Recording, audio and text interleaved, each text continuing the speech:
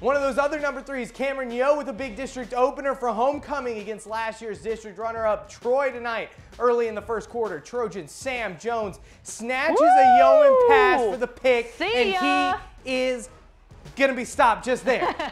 But after a touchdown, the Trojans decided they weren't done. This time, defense stepping up again, forcing a fumble. He just ripped it out of his hands. Trey Kyler's got Troy the ball back. Not the only fumble, lots of turnovers for the Yeomen today. Playing both sides of the ball, though. Sam Jones finds it into the end zone. Another touchdown to bring the Troy lead 17-0. A shocker, but finally, Yeoman showing up to the dance. James DeBose skirting past the Troy defense to put Cameron on the board. In the fourth quarter, though, Troy way out ahead, 59-28 in the fourth.